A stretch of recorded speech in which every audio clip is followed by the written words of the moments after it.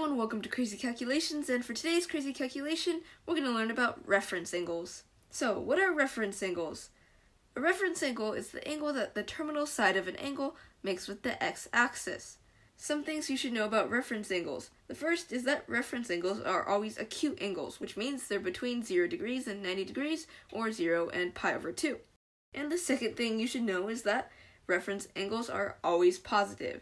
So, reference angles are always acute positive angles. And why are reference angles important? Well, angles with the same reference angle always have the same sines, cosines, and tangents, except one might be positive and one might be negative.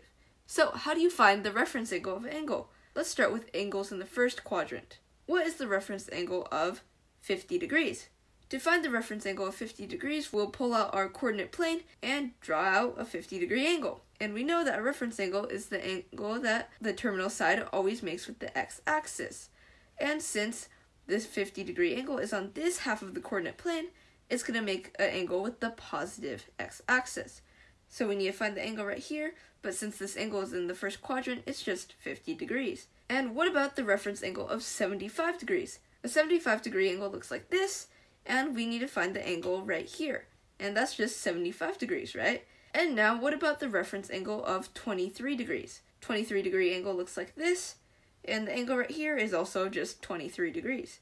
So, if you have an angle in the first quadrant, the reference angle is just the same thing as that angle. Now, what about angles in the second quadrant? What is the reference angle of 154 degrees? Again, we'll pull out our coordinate plane and graph out a 154-degree angle. This time, you can see that the angle is in this half of the coordinate plane, which means it will make an angle with the negative x-axis.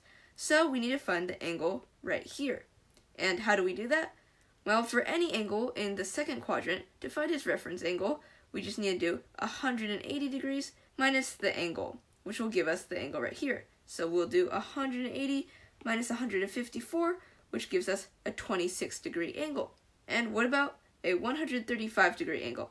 What's its reference angle? Well, a 135-degree angle looks like this. We need to find the angle right here, so we'll just do 180 degrees minus 135 degrees to get 45 degrees. And what about an angle of 98 degrees, which looks like this? The angle right here is 180 degrees minus 98 degrees, which gives us 82 degrees right here. And what about an angle in Quadrant III? What is the reference angle of 243 degrees? Here's our coordinate plane, and here's a 243-degree angle. Again, an angle in the third quadrant is always on this side of the coordinate plane, so it will make an angle with the negative x-axis. So we're looking for the angle right here. Well, to find the reference angle of an angle in the third quadrant, we just need to do that angle minus the 100 degrees right here. So 243 degrees minus 180 degrees gives us 63 degrees. So this is a 63-degree angle right here. And now what about a 195-degree angle, which looks like this? Well, we'll do the same thing. 195 degrees minus 180 degrees gives us a 15-degree angle right here.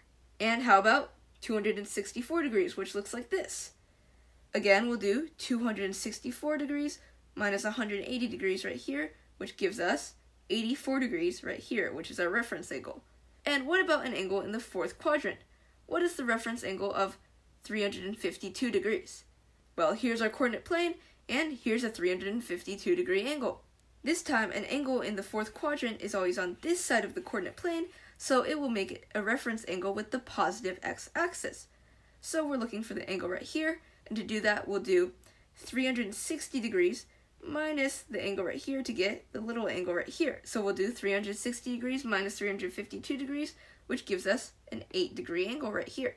And now what about a 296-degree angle, which looks like this?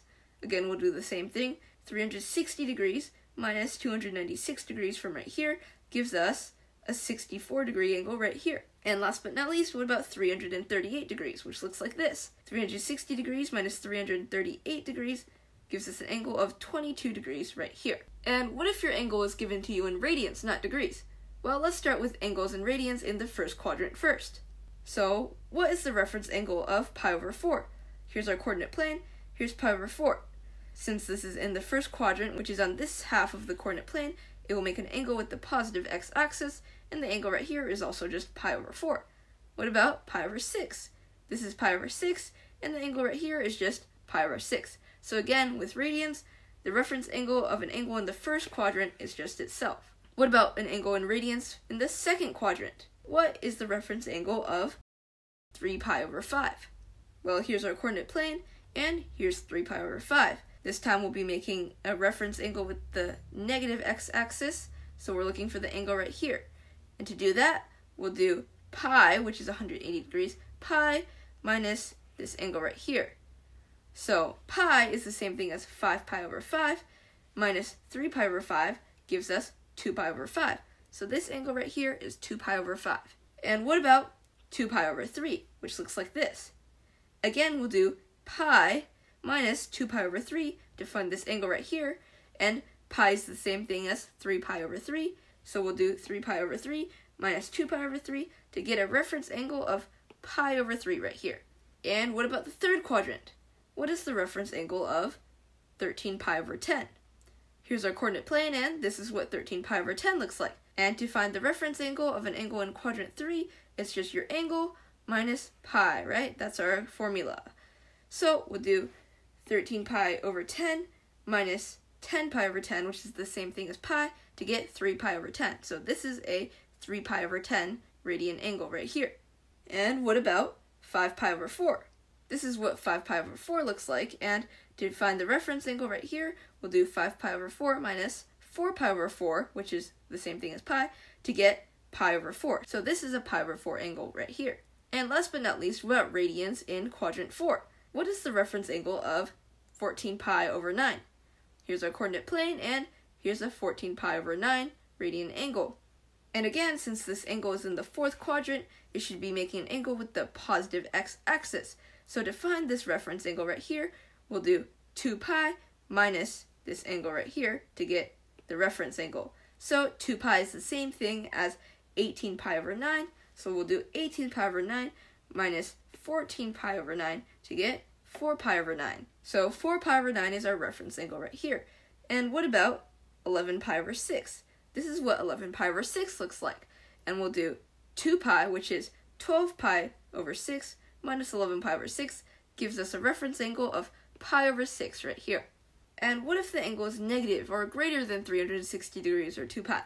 Well, the first step is to find a coterminal angle between 0 and 360 degrees, or 0 and 2 pi radians. And the second step is just to solve like before.